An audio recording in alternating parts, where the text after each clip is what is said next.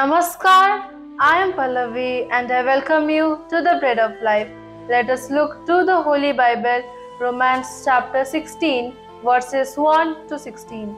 The main idea of the day is two friends of faith. I commend to you our sister Phoebe, a servant of the church at Cenchrea, that you may welcome her in the Lord in a way worthy of the saints, and help her in whatever she may need from you.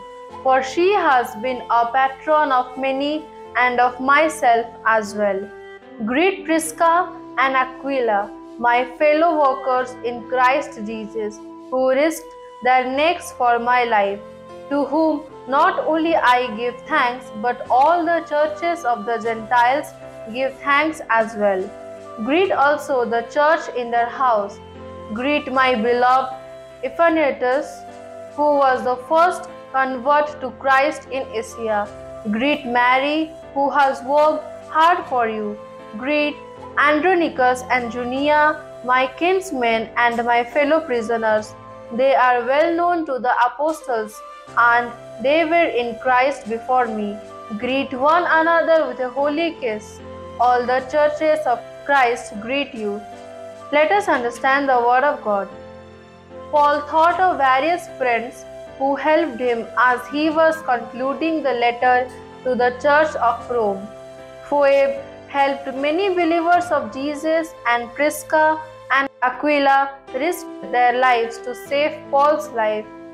Epenetus was the first convert to Christ in Asia, and he gave courage to many other believers through his conversion. Andronicus and Junias were dear friends of Paul while they were imprisoned together. Paul did not forget them, and he greeted all of them, calling out their names and what they had done one by one. Do you also have a friend who you are thankful for? How should you express your appreciation to that friend? May the Lord bless us with this holy word. Let's pray and practice. Dear God, thank you for your wonderful words.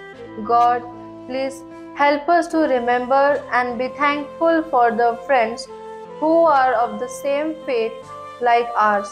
In Jesus' name I pray. Amen.